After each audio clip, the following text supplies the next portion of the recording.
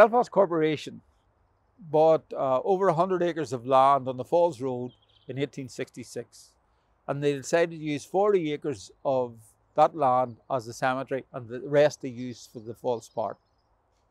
In planning out the cemetery, this cemetery was meant to be interdenominational. So Catholics and Protestants were meant to be buried here in this cemetery. So having made a decision that was going to be interdenominational, 15 acres of cemetery ground and a site for a mortuary chapel were given to the Catholics of Belfast. Before the cemetery opened in 1869, on the 1st of August 1869, a dispute arose between the Catholic Bishop of Down and Connor, Patrick Dorian, and the Belfast Corporation. And essentially it was a dispute about Catholic canon law. For Catholics, a stillborn child, a suicide, someone who committed suicide, someone who had been excommunicated, and the last category was someone who had bought a grave as a Catholic and then became a Protestant, would not be buried in Catholic blessed ground. And so then what happened is a dispute rumbled on for about 6 months, and eventually the bishop got £4,000 compensation, and he bought 15 acres of land across the road, which we know as Milltown Cemetery, and the council were relieved of their duty to bury the Catholics of Belfast. But in the planning of all of this, and before the dispute, the way they decided to separate out the Catholic blessed ground from the rest was to build a wall. But in this case, it was an underground wall. And what you think is a path in this cemetery is in fact the line of the underground wall. It is still there to this day. It's 6 inches below the surface. And it runs to the depth of 9 feet, or the depth of a grave in this section. And it is probably the most famous feature of this cemetery today.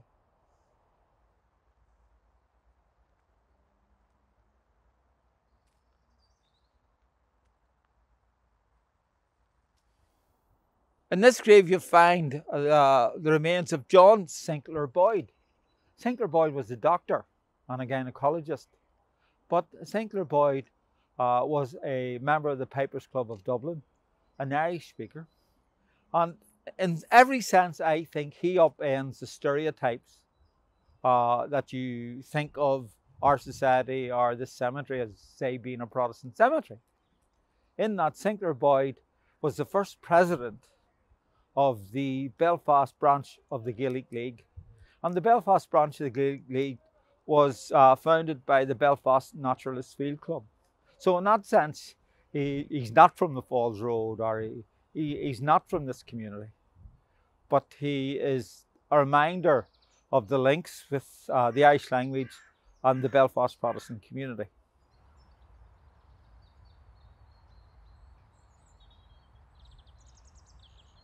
This obelisk was raised in memory of Peter Mackay, who is buried here.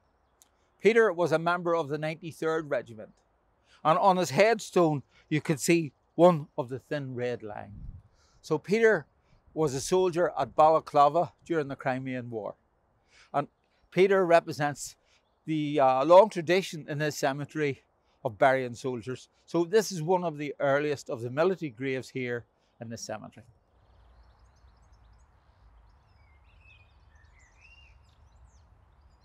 This is the grave of Margaret Byers. Margaret was born outside Rathfriland in 1832, and when she was 20, she married the Reverend John Byers. And the young couple then went as Presbyterian missionaries to Shanghai in China. When they were there, Margaret got 2 pieces of news. The first, that she was pregnant, and then on the day before her baby was born, she was told her husband was dying. So after the birth of their baby, they returned to Ireland. Now, Margaret organised this. So this is sailing across the Pacific, up the coast of South America to New York, and then across the Atlantic. But 7 days out from New York, the husband died, and he's buried in Greenwood's Cemetery in New York. Margaret came back to Ireland, stayed in Cookstown for a while, and then came to Belfast. Margaret Byers was passionate about the education of women, and so she organised a school, founded a school in the centre of Belfast, and we know that school today as Victoria College. So Margaret Byres, her contribution to Belfast is still continuing today in the number of young women, highly educated, coming out of Victoria College. But if you look at her stone, what you will see is she is described as the widow of the Reverend John Byres. Now, I think this is typically how women are wrote out of history.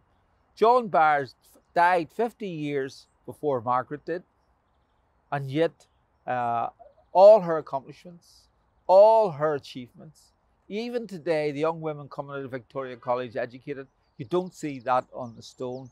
Her life is put in the context of John Byres, who died 50 years before she did.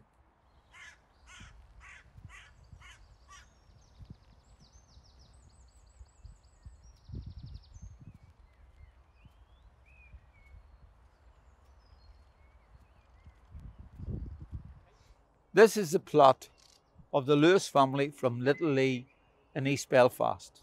And here lies the remains of Albert James Lewis. And over here, you have Florence Augusta Lewis. These are the parents of C.S. Lewis. Now, on a previous tour, I was speaking to some people from the East Belfast Historical Society, and they were telling me that opposite the house where the Lewis family lived in East Belfast, there was a house that they used to visit, and in that house there was a wardrobe that you could walk through.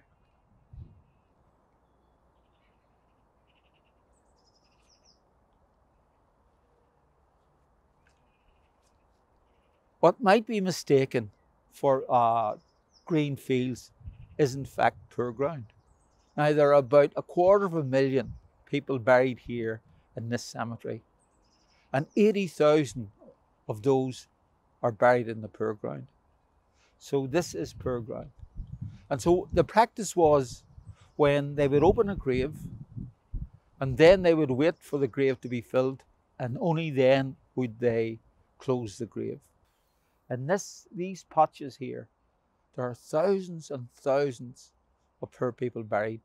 And among those poor people are thousands and thousands of children who are buried in this poor ground. This is the family grave of the McCutcheon from the Donegal Road. If you look at the grave, there are 8 children remembered on this stone: 21 months, 11 and a half months, 4 and a half, 7 months, 18 months, 7 years, 6 months, 18 months. This is a reminder, the stone, of the vulnerability of children in Belfast, 19th century Belfast. I looked at the year when Margaret died. Margaret died in 1897. And I looked at the health reports for 1897 in Belfast. And in a 5-week period in July 1897, over 370 children died in this city. That's over 10 a day. And 2/3 of those children were under the age of 1. And this is a reminder of the vulnerability, of children. That was flu, scarlet fever, German measles. All these diseases came regularly, and they cut a swathe through the life of this city. And you can see it if you look at the census for those years, in the number of children that died, and each family, sometimes would be 2 and 3 children died.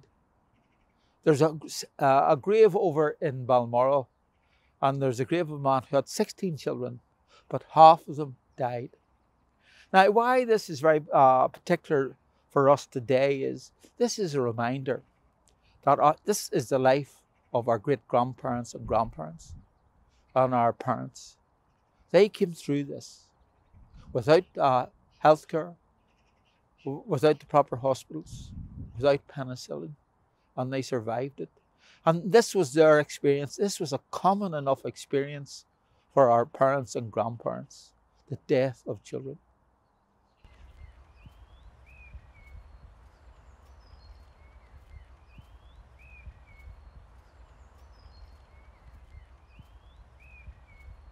This is a piece of public art erected by Belfast City Council. It's the flower forget-me-not.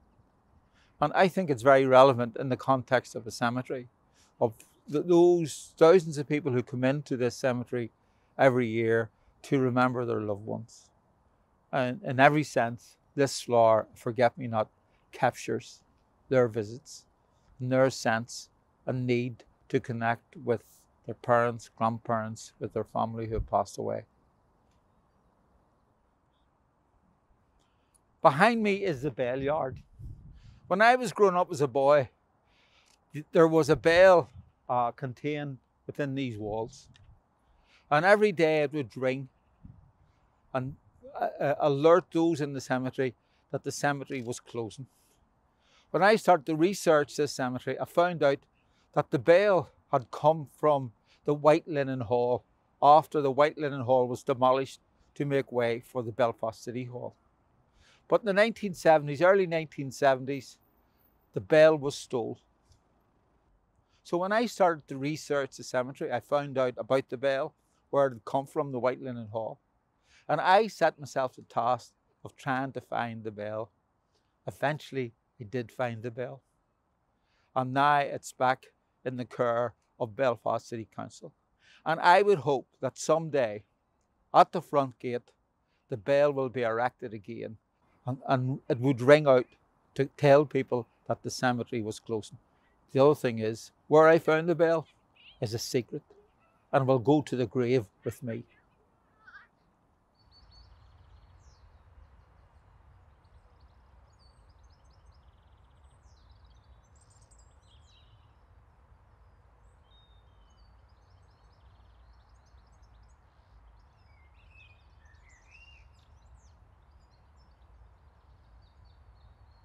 I have a theory of history. You always find what you're not looking for. So you never really know where a headstone is going to take you in terms of its history. So this is a classic example. This is Sadie Hale. Sadie was a typist on the Lusitania, which was sank by U-20 off the coast of Cork in 1915. And so there's a lot about the Lusitania. So I thought that was the end of the story. Now the U-boat, U-20, that sunk the Lusitania was the U-boat that was allocated to bring Roger Casement to Ireland in 1916. It got out into the North Sea, broke down, and then had to be towed back to its base. Then U-19 was given the task of bringing Roger Casement to Ireland. I thought that was the end of the story. No way. The captain of U-19 was the torpedo officer on U-20 that sunk the Lusitania. End of story? No way. Later I found out that the gun from U-19 is in Ward Park in Bangor.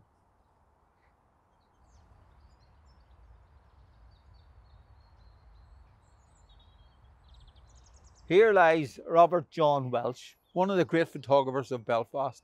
In the 1890s, he was appointed by Harland and Wolff to photograph all their ships as they were being built. So if you've seen a photograph of the Titanic or the Olympic, here's the man who took the photograph.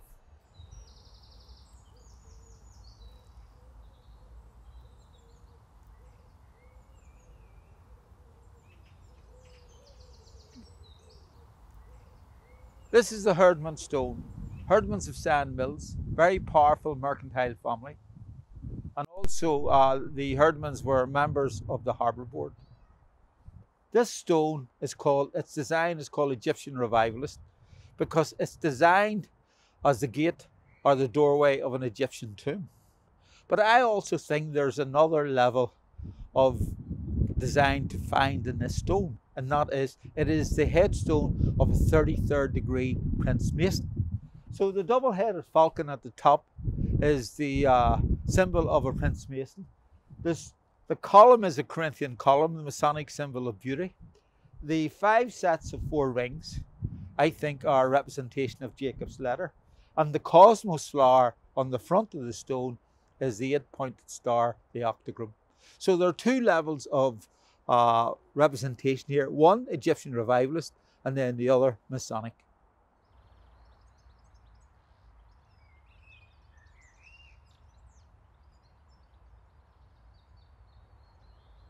This is the family grave of the Scott family. The Scott family were from the Donegal Road. And here you can see is the grave of Elisha Scott. Elisha played for the Boys Brigade and then Broadway United, and eventually ended up as goalkeeper for Liverpool. He was also goalkeeper for Ireland. And today he still holds the records of the number of matches of any player who played for Liverpool.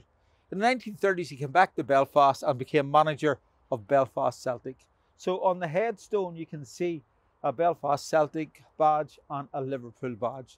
So Elisha Scott really occupies a very special place in the history of soccer in the early 20th century in this city.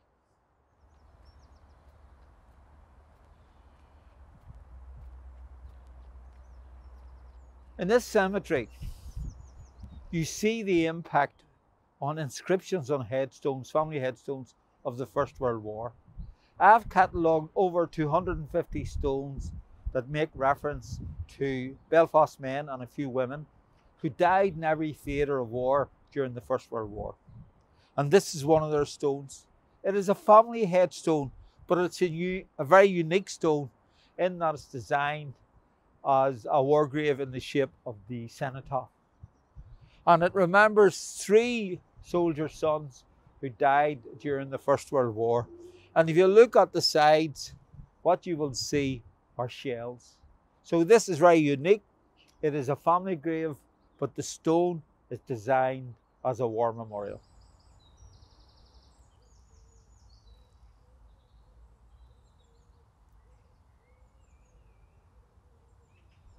So this cross brought me on a pilgrimage to Iona in the Hebrides. This is a half replica of St. Martin's cross outside the monastery on Iona.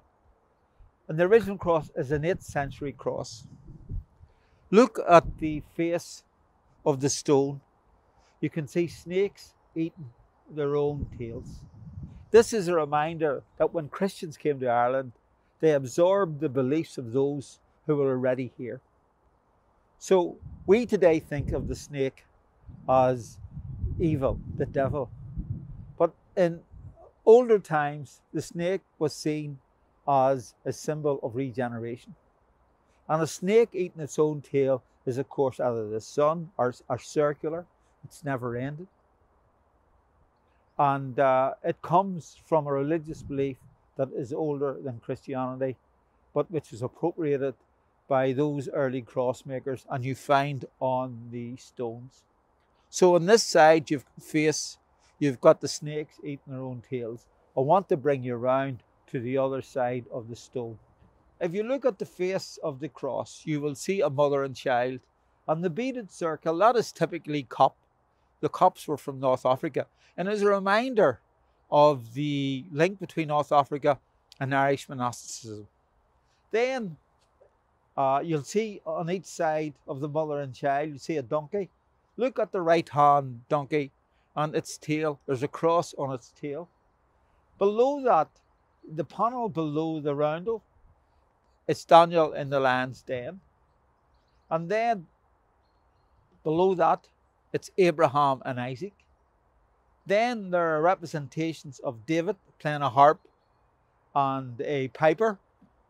And then representations of David below that. And again, the very bottom panel is snakes eating their own tails. So, as I said, this stone led me to the island of Iona.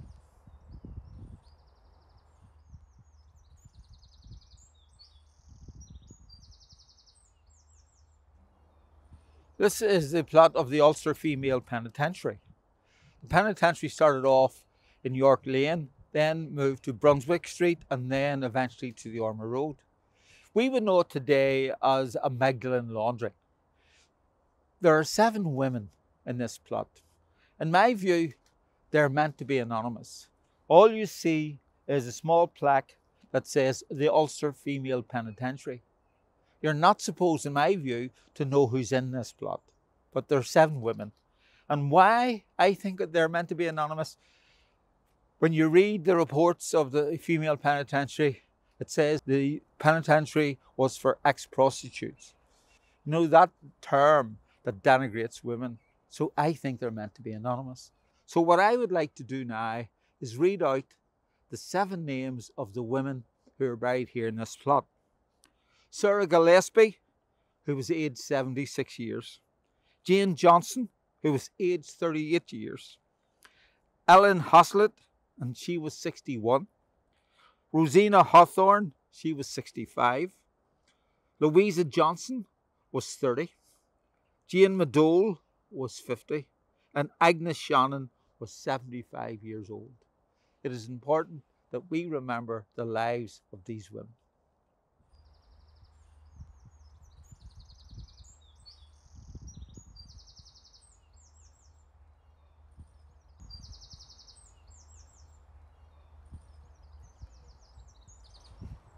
In this plot lies Fred Crawford.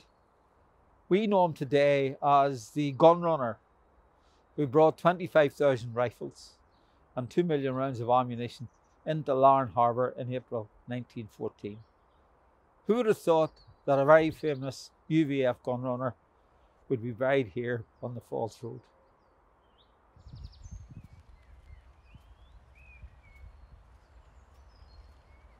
This is Vera Foster. Came to Ireland in 1847. He was the son of a diplomat and a diplomat himself. From the day and hour he came to Ireland, he spent his fortune for the benefit of the people who lived here on this island.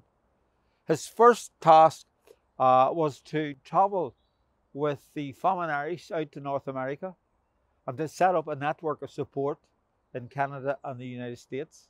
He then came back to Ireland, was very interested in education, brought the teachers of Ireland together, and they did a report on education in Ireland. He personally financed the repair of many of the old national schools. We know him today for his copybooks. If you remember when your parents and grandparents were taught to write, they used these copybooks, you know, a stitch in time saves 9, and then they would copy it out. And they were taught the style of their handwriting, they used the copper plate.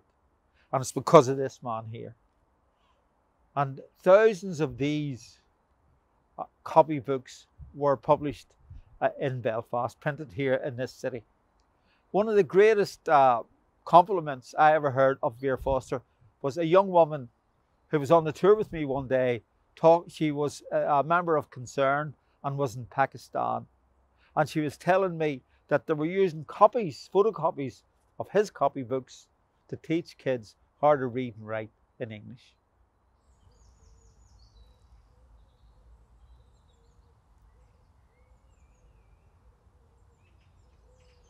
This is the grave of the Reverend Robert Lynn. Robert came from Coleraine. His first congregation in Belfast, he was a Presbyterian minister, was in Academy Street. Then he moved to Barry Street, and then he moved to May Street, which is Henry Cook's old church. Robert spoke at the Great Unionist Convention in 1892 in a motion in support of Southern Unionists. So he was a Unionist Presbyterian. But I want also to talk about his son. And if you come round the other side of the stone, then we'll have a look at the inscription for his son, Robert Lynn. So this is the son of the Reverend Robert Lynn. And he was called Robert Lynn. He went to Inst. He was an Irish speaker, socialist and a Republican. And he was a member of the Dungannon clubs in Belfast. He then went to London and he stayed with his friend Paul Henry, the artist. And it was Robert Lynn who told Paul Henry that he should go and paint in the west of Ireland. But Robert was also political, a member of the Gaelic League. He was a friend of James Connolly and wrote the introduction to Connolly's pamphlet, Labour in Irish History. When James Joyce married Nora Barnacle, they stayed with Robert Lynn in London. He was also knew Peadar O'Donnell, a very famous IRA man from Donegal. So here you have the complexity of our history in this stone. I always say there is no them and us, there is only us and then layers of us. And here in this stone is a reminder that on one side, of course, you have a Unionist, on the other side you have a Republican and Socialist. This reminds us of the complexity of who we are, and we are enhanced by this sense of complexity. We are not diminished by it.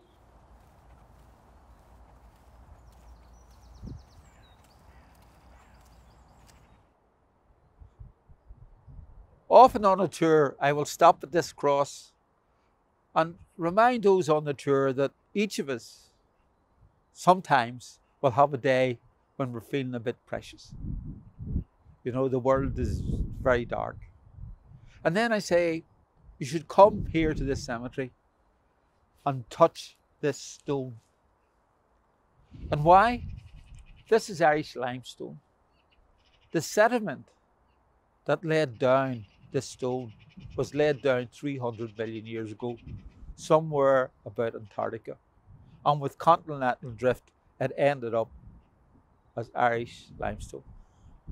And it is a reminder that we're only here for the flick of an eyelid. In this cemetery, there are 250,000 people buried. Each of those individuals has a story. So this cemetery is a great repository of Belfast history. It reminds us of the great and the good, of workers, of the poor, of women. You see all sorts of histories here in this cemetery.